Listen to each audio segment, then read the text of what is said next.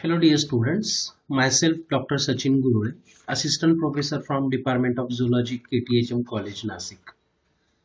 So in this video, we are going to learn the practical belongs to the Zoology and semester 4th, belongs to the section first, that is Animal Diversity 4, and the practical number 5, that is Museum Study of Class Mammalia. So in which we are going to learn the three animals for their classification, that is rat, shrew and the bat. And also we are going to discuss the general characteristic features of the class Mammalia. So let's start with the first of all, what is meant by class Mammalia. Now that Mammalia word is coming from the Latin word, and the word is a mamma, meaning the breast.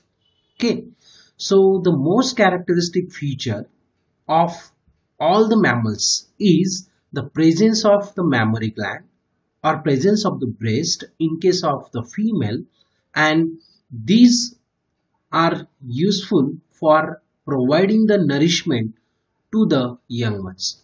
So the young ones of all this group, that is Mammalia, they are nourished on the milk which is produced by the mammary glands of the mother. So here you can see in the two diagram. So this is a deer, female deer. She is giving nourishment to her cub via the mammary gland, and that is responsible for producing the milk. So which is the most important characteristic feature for all kinds of the mammals. Okay, so in addition to that, they has a several features which is quite different from that of the other rest of the phylum. So let's see one by one the general characteristic features of Mammalia. Now first of all, the body of the mammalian organism, they are differentiated into the four parts, that is head, neck, trunk and tail. But again, if you see the various animals which are included into the class Mammalia, they have the variable body shape. So here in this diagram we can see the few of the examples belongs to that Mammalia. So in every case you will find that their body shape is greatly variable, as this class Mammalia, it contains the more heterogeneous group of animals, and these are highly evolved animals compared to the animals belongs to the other phylum. The next characteristic feature, again, the exoskeleton is in the form of hairs.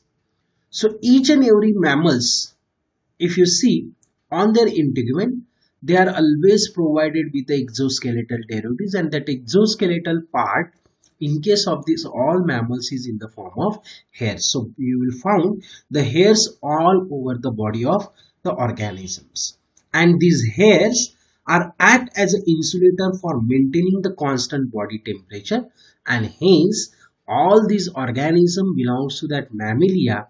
They are capable of maintaining their constant body temperature irrespective of the environmental temperature. Hence they are known as homeothermic animals. Homeo means even and thermic means temperature, means they can able to maintain the constant or even body temperature irrespective of the environmental fluctuation in the temperature. So these homeothermic organisms, they are also known as the warm-blooded organism. But instead of warm-blooded organism, we should use the concept only homeotherms, that is the capability of organism to maintain their constant body temperature. Okay, the next characteristic feature is the skin is a thick, is a glandular, and they are provided with a sebaceous gland. So the skin is quite thick in case of all the mammals, and they are always provided with a various kinds of the glands. And one of the important gland which is present into the integument of the mammal is a sebaceous gland, which is concerned with the secretion of the sebum. Okay, so this is again a characteristic one. Now mammary glands, which is the most important or the most distinctive characters of the mammals, is always present which are actually the modified epidermal glands, and that modified epidermal glands are concerned with the secretion of the milk. Okay, but this mammary gland present in both male as well as female, but in case of male they are inactive, while in case of females they are active, particularly into the puberty, and these are responsible for secretion of the milk, and that milk is useful for feeding their young ones. So the presence of mammary gland we have already seen, which is the prime character for all the animals belongs to the class Mammalia. Okay, the next character, all these mammalian organisms, they are tetrapods. Tetrapods in the sense they are having a pair of fore and hind limbs. So there are total 4 legs are there. 2 are into the pectoral girdle and 2 are lies into the pelvic girdle. So which are respectively known as the forelimb and the hind limb. So hence they are known as the tetrapod, as they are walking on the 4 legs. Now limbs are always pentadactyl. So here if you see a few examples of that mammalia, if you see the limbs are always pentadactyl. Pentadactyl in the sense they are having the 5 fingers or the 5 digits. So in each case, so here you can see the diagram of the man. The man, you can able to recognize the 5 digits. Then if you see again the cat, any kind of the cat is ranging from our house cat, or you can take an example of the tiger also.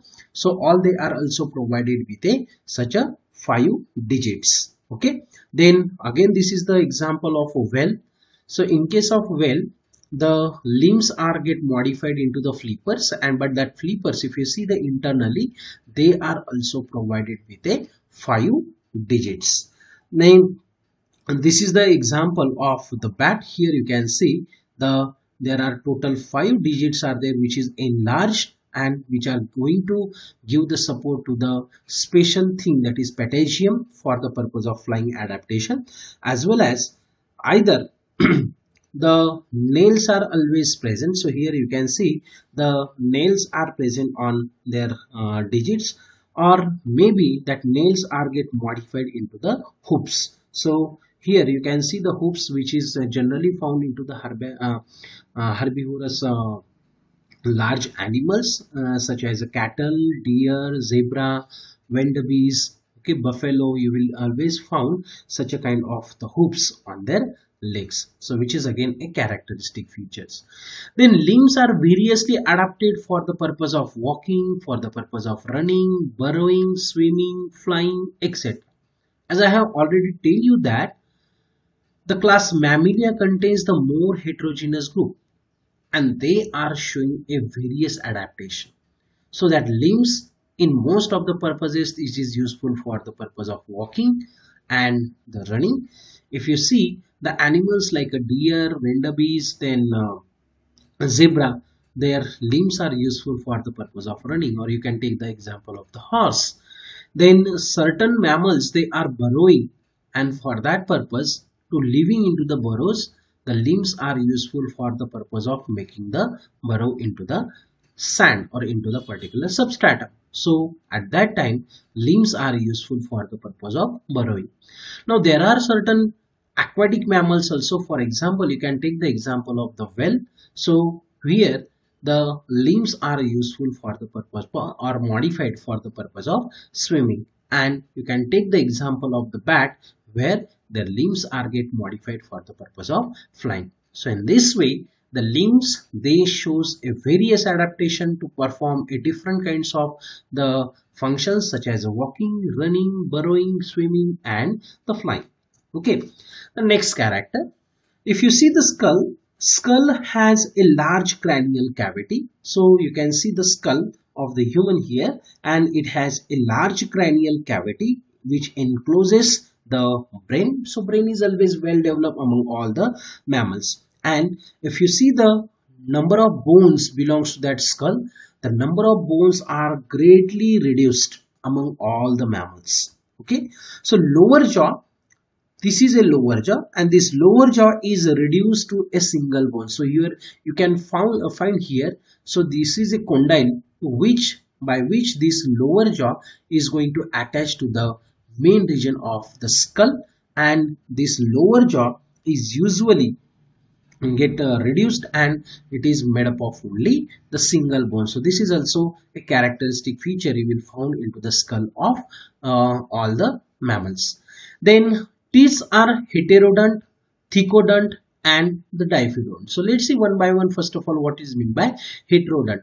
Heterodont dentition, in the sense, in case of mammals you will find a different types of teeth. For example, if you take the example of human, the front teeth, with the help of which we can able to cut or take a bite of the food material, which is known as the incisors. So next to the incisor there are generally the canines. That canines are useful for the tearing purpose. Then after comes the premolar and the molar. So there are four types of teeth generally found among the mammals organism. So therefore, as they are belongs to the four types, and they are referred as heterodont. Then second one, the teeth are thecodont. Thecodont, in the sense, the teeth are lodged into the sockets of the upper as well as lower jaw. Okay, so when teeth are inserted into the jaws bone, such a kind of the teeth are referred as the thecodont type of teeth. And they are also known as a diphyodont. Diphyodont, in the sense, in most of the mammals, the teeth, first of all, the whatever first set of the teeth is there, if it is worn out, then the new set of the teeth can be replaced. So teeth, they are generally arises twice, hence it is referred as the diphyodont. So in this way, the teeth found into the mammals, they are heterodont, having the different types, thecodont, as they are lodged into the bone sockets of jaw sockets of the upper and lower jaw, and diphyodont, as they are arises twice, hence they are referred as a diphyodont. Then buccal cavity, it contains a salivary gland. So large salivary gland is present, which is responsible for giving out the secretion of the saliva. And if you see the tongue is mobile one among all the mammals. Then the larynx contains well developed vocal cords, and these vocal cords are very important for the purpose of sound production. So here you can see the view of the larynx. So this larynx is made up of a different kinds of the cartilage. So the different kinds of the cartilage, they are going to form the sound box, and these vocal cords are, when the air passes through that vocal cords, is responsible for producing a sound, which is again a characteristic feature of the mammals. So in the larynx, the glottis is guarded by the epiglottis. So here in the diagram you can see this is the epiglottis, and the glottis is generally guarded with the help of this epiglottis. So this is the structure of larynx you will find among the mammals. The next character is the alimentary canal leads to the anus, and cloaca is absent.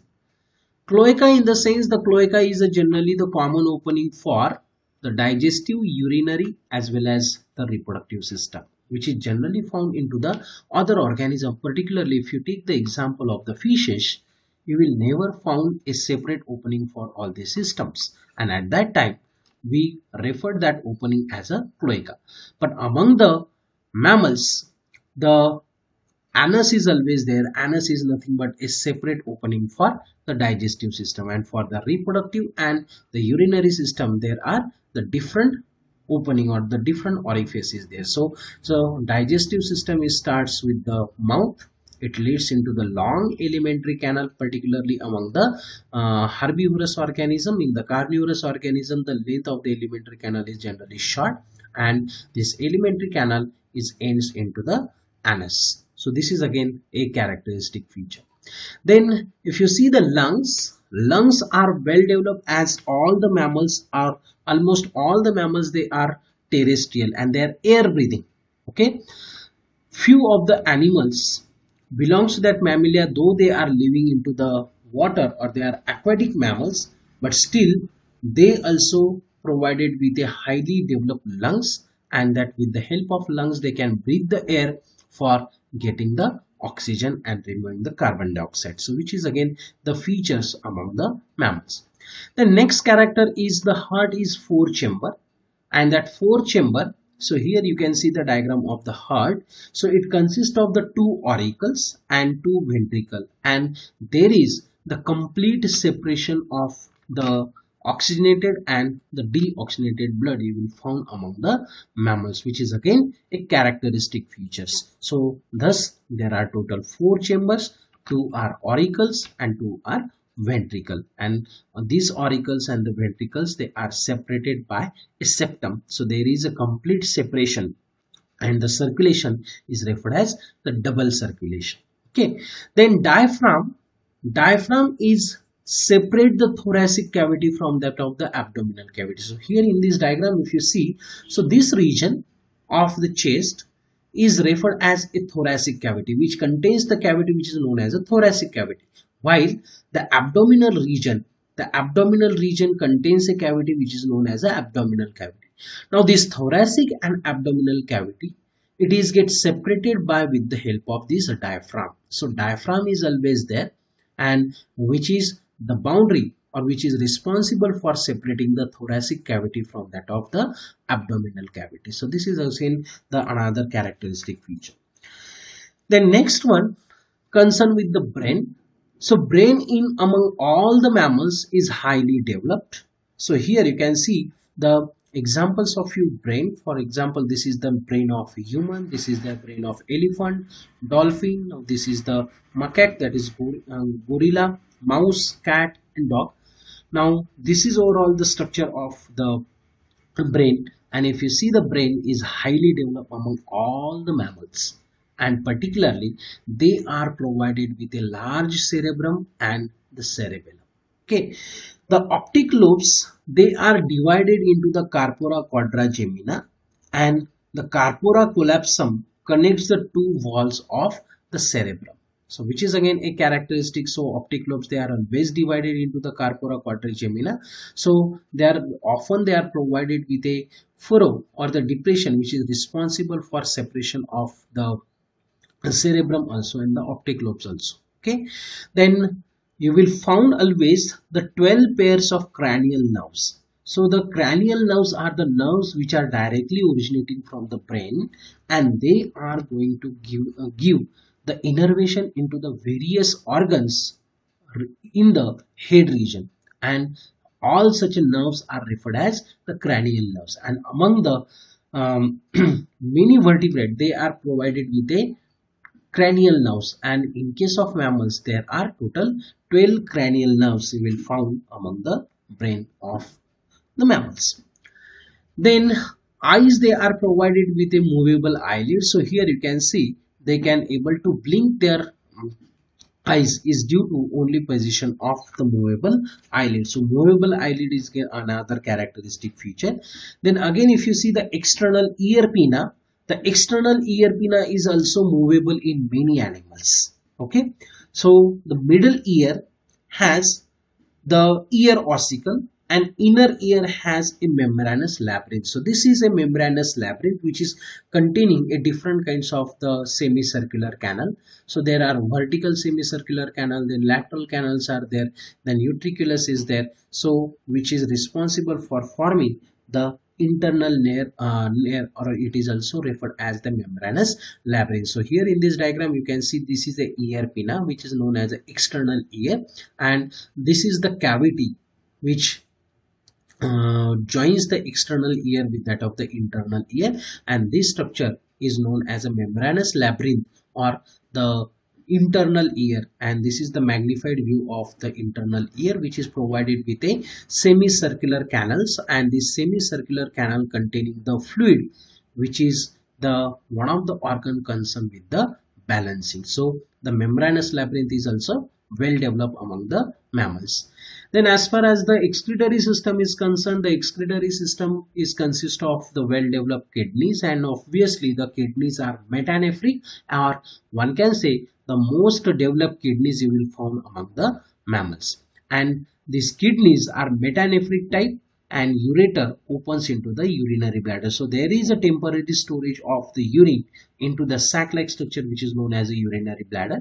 So you will found the urinary bladder. So urine is get formed into the kidneys, and via this ureter that urine is travel into the urinary bladder where it is temporarily stored, and it is passed out or it is thrown outside the body via the small opening which is known as a urethra. So this is about the excretory system.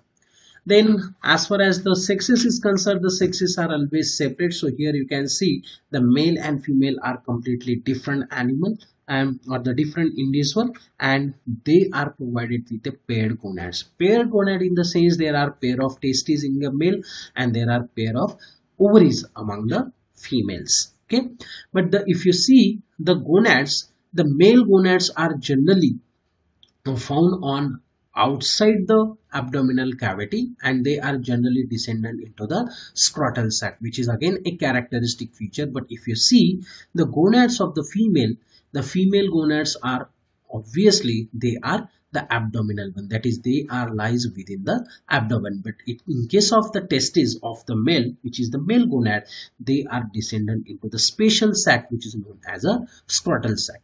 Then copulatory organs are always present into the male, which is commonly known as a penis, and they are useful for the purpose of copulation, that is transferring the spermatozoa into the female genital tract during the coitus, and after that they are following the fertilization, and that fertilization is internal, means the fertilization take place within the body of female, hence it is referred as the internal fertilization. So all mammals they show the internal fertilization.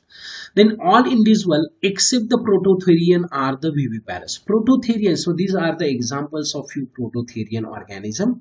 So that prototherians are also known as a monotremes. So here you can see the examples of the duck-billed platypus is there, then this one is the anteater is there. Okay, so these are the mammals, they are not showing a viviparity, but instead they are provided with a capability of laying the eggs. So these are also known as a egg-laying mammals. So except this prototherian organism, all other mammals they are viviparous, that is they are directly giving the birth to their young ones. The next character is embryo develops within a uterus of the female among almost all the mammals except the monotremes. Again these are the monotremes or the prototherian, which are the egg-laying mammals, where the development of their embryo is take place within the egg, as they are egg-laying mammals, while rest of all the mammals they are provided with the viviparity, and in the viviparity the development of the embryo is take place within a womb, or one can say the uteri of the female, and this is always responsible for forming the placenta, which gives the nourishment to the developing embryo. So which is a most generality you will found among the mammals. So this is about the different general or the silent characteristic features of the class Mammalia. So then let's see the examples. So few examples of the class Mammalia. You can see the Tachyglossus, which is known as a spiny anteater. Now this is a prototherian or the monotreme organism, which are egg-laying mammal. Then second example, you can see the Ornithorhynchus. The Ornithorhynchus is commonly known as a duck-billed platypus. So these are also the monotremes and they are egg-laying organism. Then another example is the Didail fish, which is commonly known as an opossum. So this opossum, they are arboreal animals, they are living on the trees. So they are also the examples of the mammals. Then the rodentia, you can see the ratus, which is commonly known as a rat. Then Oryctolagus, that is commonly known as the rabbit, which are the ganoid organisms, and they are also the well-known group of the mammal. Then there are certain herbivorous animal, large herbivorous animal, equus, which is commonly known as a zebra. Then you can see the macropus commonly known as a kangaroo, which is the native of the Australia. These are also the examples of the mammals. Now these are the marsupial mammal. Actually kangaroo is a marsupial mammal where they have the marsupium or special pouch in which their babies, they are generally lodged, which is located here exactly into the abdominal region, which is a very special feature among the kangaroos. Then the rhesus macaques, which is commonly known as a monkey, they are also the examples of the mammals. Then panthera, which is commonly known as a tiger, or Panthera tigris, which is commonly known as a tiger.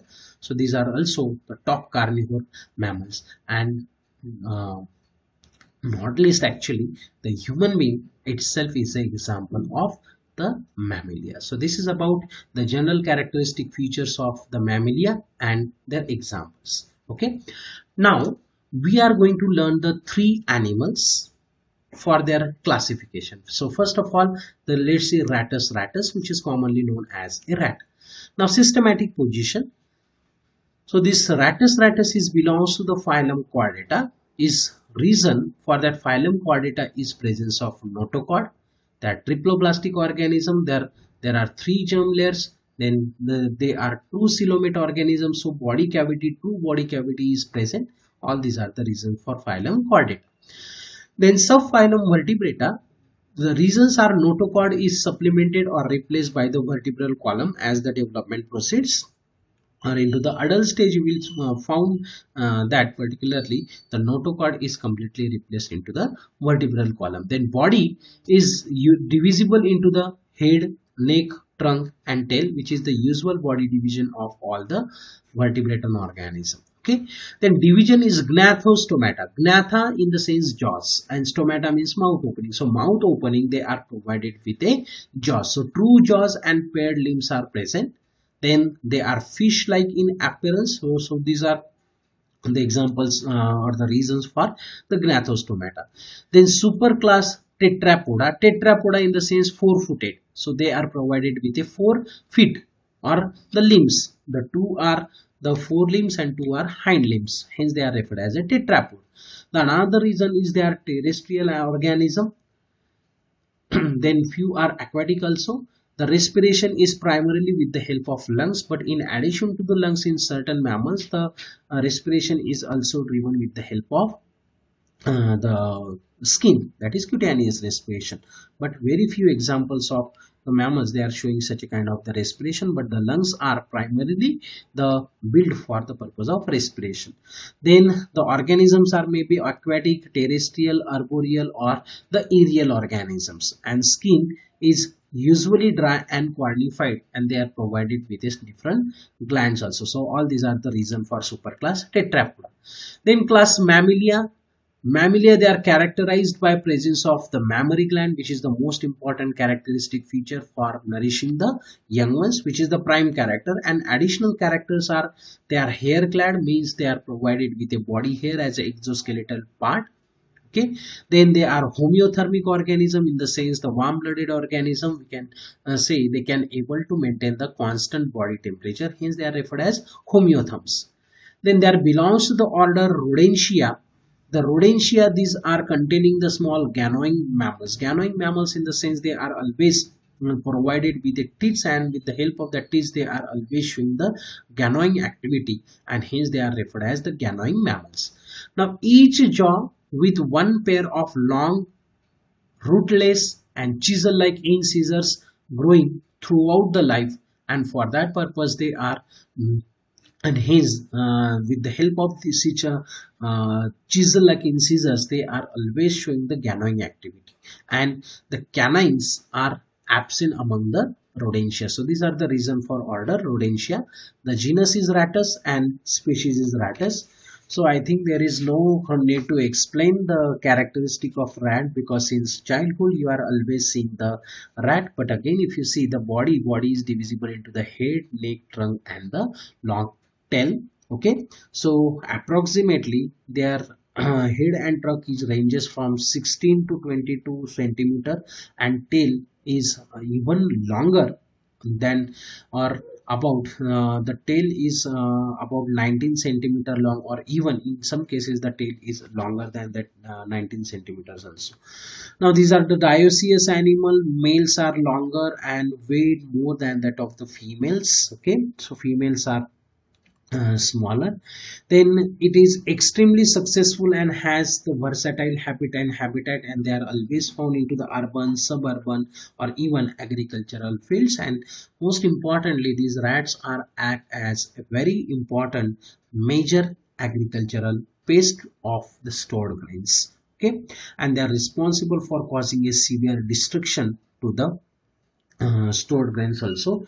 And not only the stored grain, they are also responsible for the gaining the different goods which are kept into the household, so they are responsible for causing a considerable damage. So this is about the first animal, that is ratus.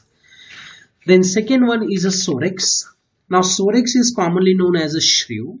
Now if you see the classification, so classification of the Sorex or shrew is very similar to that of the first of all rat up to the class Mammalia, just they differ into the order.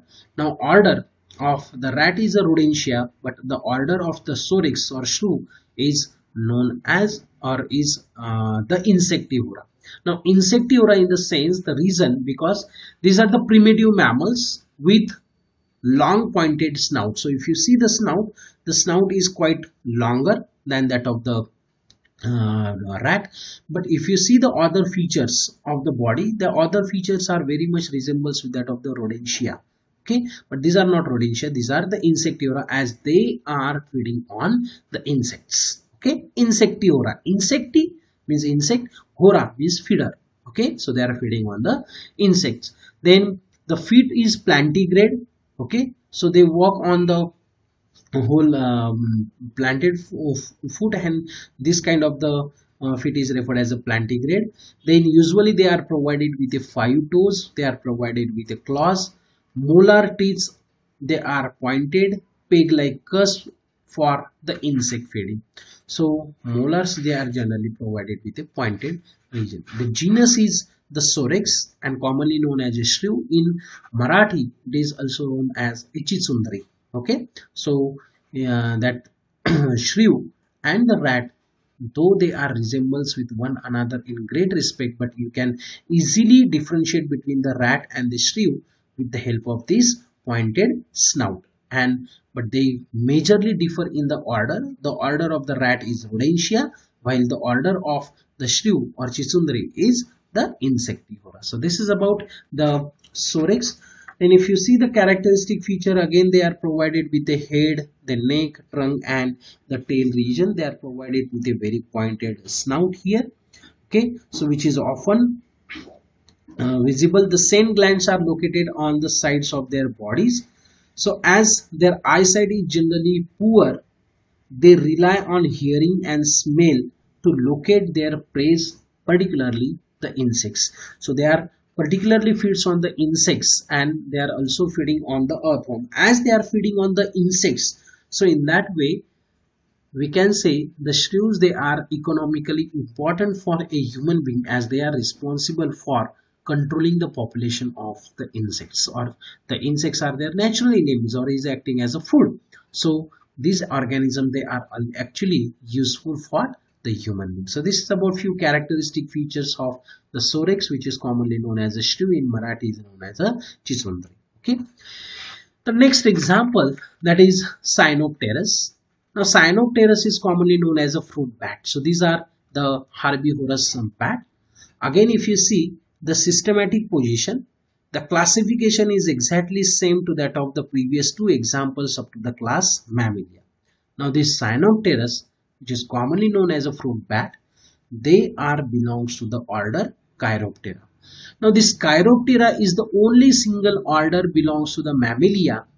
They contains the animals which are capable of flying, and hence they are often referred as the flying mammals. So this is the only single order where you will find the flying mammals. Okay, the forelimbs here, they are modified into the wings, but these are actually not the wings. So if you see this, the hand, you can see the bones, and these are the 5 digits, and these 5 digits, their length is enormously developed, and in within that finger you will found a membrane of the skin which is known as a patagium, and as the patagium is highly developed in between the digits, Not only that, in between the digit, but this patagium is continuous with that of the forelimb and the hind limb, or joining the forelimb with that of the hind wing, so that they are going to form a some sort of the wing like structure, and hence they can able to fly into the air.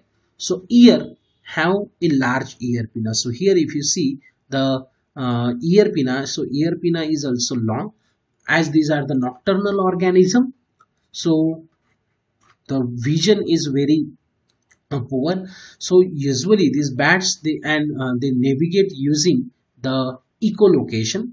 Okay, so and for that purpose, the echolation location for perceiving the sound, they are provided with a large ear pinna, which are the reasons for the order Chiroptera. Then genus is Cynopterus. Okay, Cynopterus in Marathi is known as what Vaghul. Okay, this is a fruit bat, very common fruit bat. Now, this fruit bat of the Cynopterus is fruit eating bat, is also known as a flying foxes, as they have fox like head. So if you see the head is very much resembles with that of the fox, and hence they are known as a flying fox. They are provided with a long snout and the large eyes. It measures about 30 centimeter in length and with 1.5 meters of the wingspan. So wingspan is considerably large due to the presence of large, highly developed patagium. So obviously, being they are the mammal, if you see the body is always provided with a brown fur, which is actually the hairs. Then molars are marked with the longitudinal grooves, and they are not tubercular. The short rudimentary tail is present, so tail is very short among these bat. Then first finger is free from that of the patagium. So here you can see that this is the first finger. So in the diagram you can see that this is one of the first finger, so which is completely separated or the free from the patagium. But if you see the rest of the four digits or the four fingers, they are provided with a highly developed patagium. So first and second finger, they are bearing a claw. So claws are present only on the first as well as second digit. So here you can see the first claw and second claw. So remaining digits, and digit number 3, 4 and 5, they are generally lacking the claws. So these are few characteristic features of the fruit eating bat, which is known as the Cynopterus. That is the scientific name.